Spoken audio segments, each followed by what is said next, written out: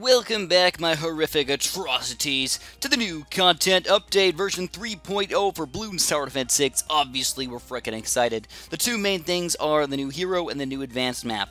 On top of that, we get new advanced challenges and a lot of different weirder kind of bug fixes and changes that are happening in the game. So if you want, basically what I'm going to do in this video, I'm just going to talk about all the changes that are happening.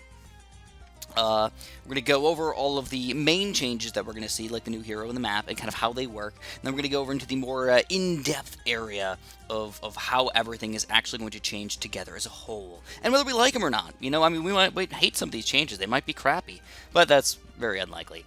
So, this is what we got. We got the new hero, Benjamin. He's the hacker monkey that I alluded to in my previous video over here. A wickedly powerful and fantastically attractive code monkey. The new advanced map, High Finance. Build to win on this advanced map that will leave you broke if you... Oh my god, they're already hacking things over here if you're not careful. The advanced challenge and new standard challenge features. Awesome. So we got some new challenges coming up in here. There's not just one challenge now, there's two. Tough, puzzling, creative advanced challenges, not for the faint of hearted. The Friday Stinger advanced challenges for our most dedicated and most creative players. Be the first to win these and share your strats. See links below. I think I don't know what they mean with the links below, but maybe we're going to go to the forums, possibly, to throw our strats out.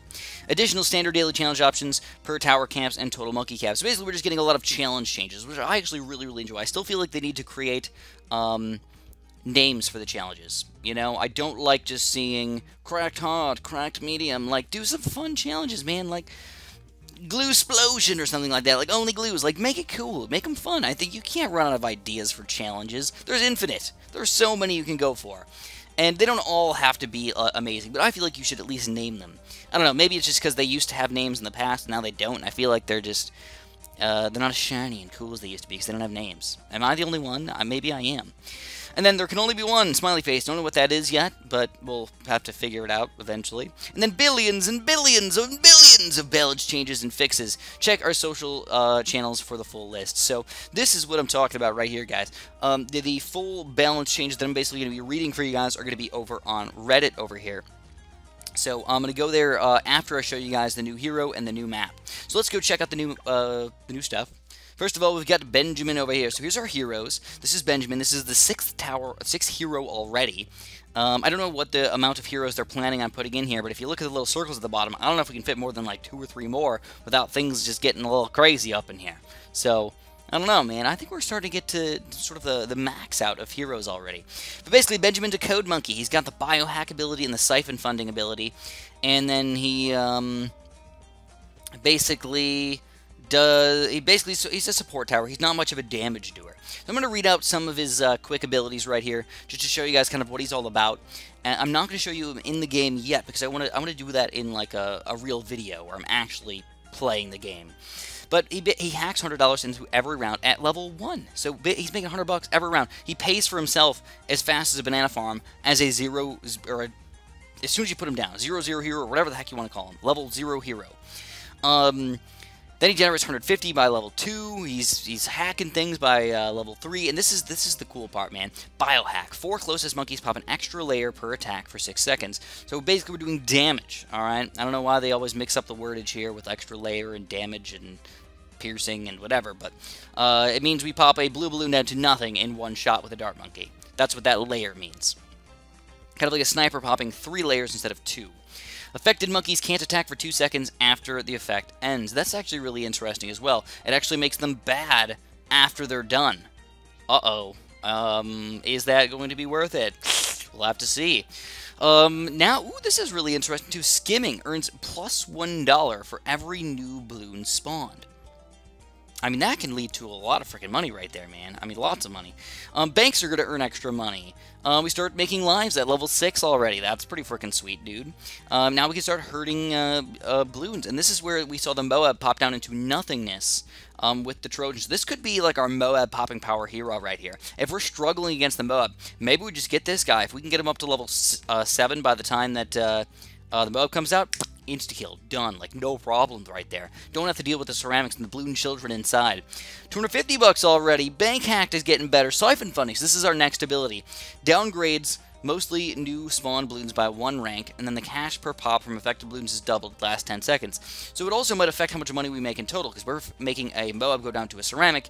We're losing out on those 3 ceramics of money. That's an extra like 300 bucks or so.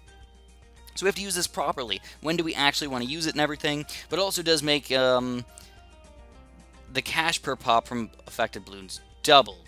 All right, so I don't know. It's a little bit weird. It's a weird one. You know, I think overall it's probably going to be effective for us, but we'll have to, you know, go in and check it out. $300 per round, $2 per skimmer. Biohack affects 6 monkeys. Cybersecurity adds 10 lives per round. Holy crap, we're making more money, more lives, more everything. And then for level 27 funding, last 20 seconds, and cash per pop is triple the normal for effective balloons. So all about that money right there for this hero. Now, what about this new map that they're talking about here? High Finance. What? High Finance. I mean, I'm going into money here, too. So we're going to play in, I guess we're just playing on standard here because I don't have Sandbox unlocked. But basically, what you're going to notice is that I've got a dart monkey here. Like, okay, let me just put this guy down on top of the building, or where do we, what the heck? You can't, oh my god, there's nowhere to put him! What do we do? Oh, well, there's grass in the middle. I guess we could put him on the grass. Yeah, I guess so. Holy crap. So that's really the only spot in the entire map that we could put towers down? I think so. Unless I'm missing something that's that I don't know about or I don't understand yet, like maybe a little bit of weasel down in here. I don't think so. I don't think you can put it anywhere. Even like spots like this where like it should be able to put a catapult or a dart monkey or something to juggernaut through there. It doesn't work. So what we're relying on is mostly, believe it or not, water towers. You're going to have to use buccaneers and subs and dart monkeys like a freaking boss over here if you want to defend.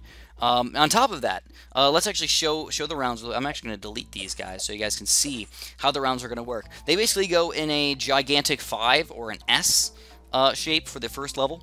You're going to see they come from the top right, they hook back over like a U over to the right side again, and then they hook back over to the left side again like a giant S. But for round 2, they change. They're just going to go down and up once.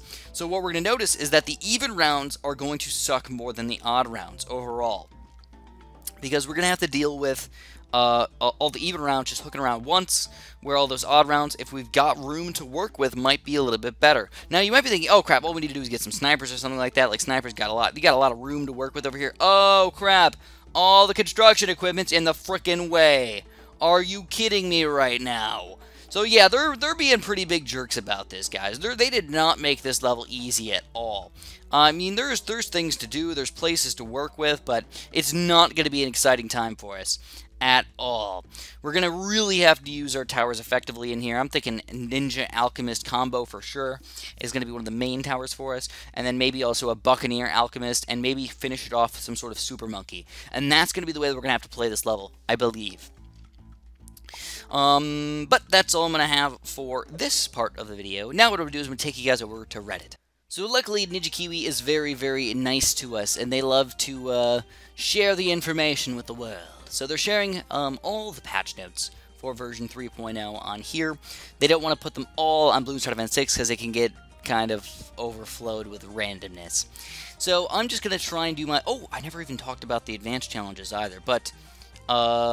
basically, if you click on the daily challenge now, you can see the daily challenge and the advanced challenge. There's 2 different challenges you can go and play. They're basically just events, and I think on Friday they might have another 3rd possible challenge, or the advanced challenge will turn into the Stinger challenge. I'm not sure. We'll have to wait and see for that. But for today, I'm just going to kind of read off most of the challenges and kind of the changes and kind of talk about them a little bit. So, obviously you guys know about the hero, the advanced map, and the new challenges now. And then I still don't know what there can only be one means yet, but there's a smiley face under here, so I don't know if there's going to be some sort of ridiculous challenge where they're going to, like, make it so only one person can frickin' win it or something. I don't know. It's going to be fun, though. I can tell you that much. This is what I want to talk about for the most part, though, the general balance changes. So, I'm just going to be reading most of them and talking about them. If I slow down, I will mess up my talking less, but if I read them fast, I sound cooler and smarter. So I'll try and do my best here. Each sub-mode, this is like Apocalypse and Easy and Hard and Medium and blah blah blah, will now display the correct medals and the monkey money rewards for earning them. So this is where I was telling you guys about how when we were playing on Easy there, it showed us how much money we were going to make if we beat it. Starting on 101, we display the Insta-Monkey reward. I didn't even know we get an Insta-Monkey reward for round 101, but that's awesome. Daily Challenge date format has been changed to follow different regions, so I think what this means is that now if I play the Daily Challenge, it should tell me the actual date that I'm playing this on, I believe. You know, at 2018, 823, that makes sense. So I think it's working so far for me, at least. Running out of lives will no longer stop your towers from attacking. So this is actually kind of cool, but I tried it out already, and I didn't really like it that much. Daily challenges will now specify continue previous when your daily challenge save is from a previous challenge. Oh, so it looks like you can continue the daily challenge from yesterday if you really want to. I guess, if you want to. Have fun. Apocalypse will no longer remove Spike Factory Spike Piles at the end of each round. Wonderful. I love that. I felt the Spike Factory was worthless in Apocalypse before. If a removable object costs more than you can afford, the tick box will not be grayed out. So now we're not going to be accidentally trying to buy this thing when we think we have the money and we don't. Though I don't think that happens all that often. Banana farmers, woo! Will record how much money and how much cash they have collected. Totals. Yes, I love it.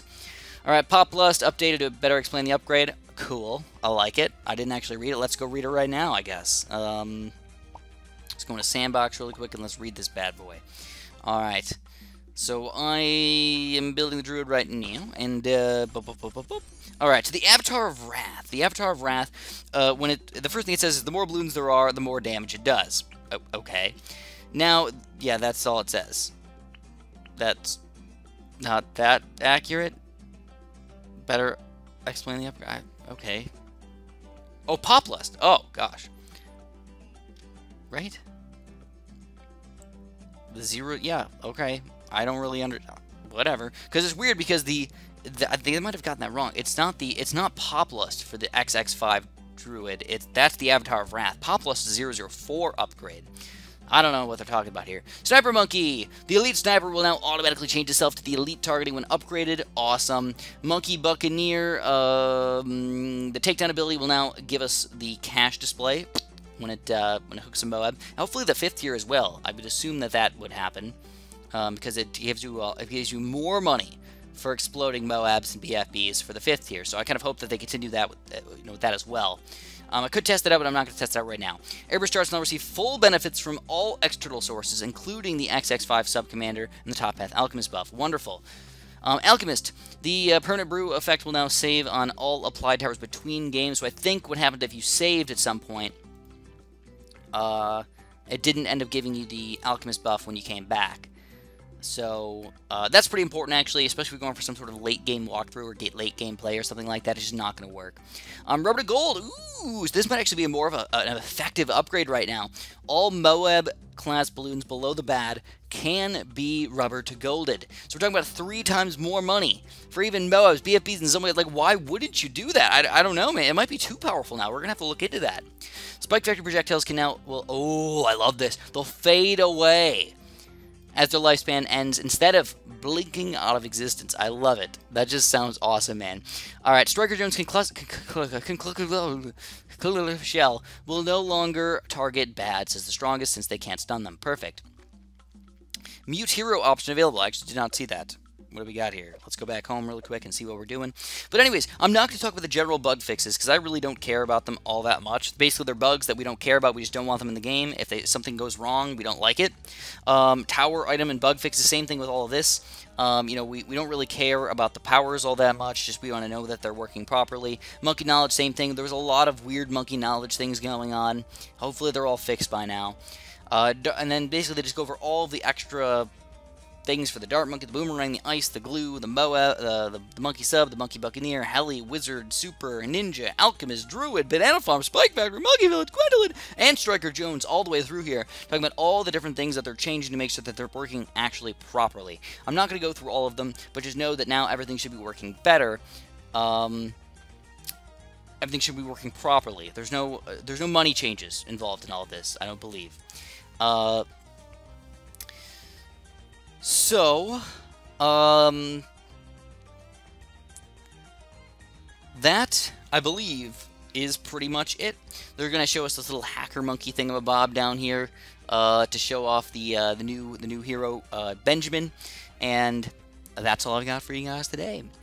So, if you enjoyed this video, you guys seem to enjoy these videos whenever I go over the patch notes and all the things that are changing in the game, make sure you press the like button for me. I'd really, really appreciate that. If you didn't like the video, let me know why. If you don't like this at all, you think it's garbage, you'd rather watch gameplay, that's cool too. Just let me know in the comments below. I'd love to hear about that. And of course, have a super duper delicious day.